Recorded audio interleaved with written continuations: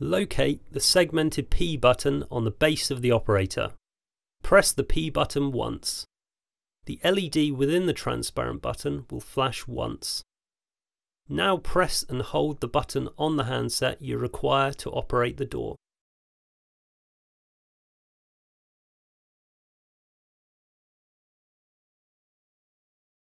If a valid code is detected, the LED within the transparent button will flash quickly.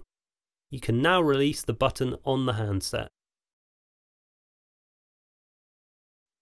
The handset button has now been successfully taught, and the operator is ready to use. The LED within the transparent button will now flash slowly, allowing further handsets to be taught to the operator. Once you have finished teaching handsets to the operator, press the P button on the base of the operator twice.